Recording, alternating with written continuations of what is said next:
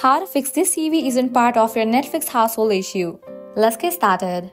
Netflix has tightened up on password sharing, but fear not, we have got a few tricks up our sleeve to get you back to streaming in no time. First up, within the Netflix app on your TV, select the I'm traveling option.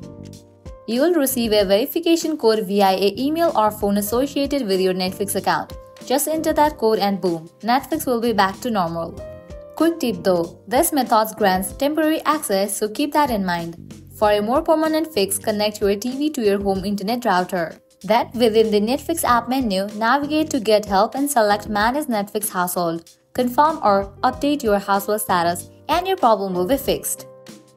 Heading towards next method, now if you access Netflix on a phone, why not cast content directly to your TV? Whether it's via a Chromecast or your Play, you can enjoy seamless streaming without the hassle of signing in separately. Lastly, if all else fails, you can OPT an additional membership for your device outside your household. It's a bit of an extra cost, but it might be worth it for uninterrupted Netflix plays. And there you have it. 4 methods to tackle this TV isn't part of your Netflix household error.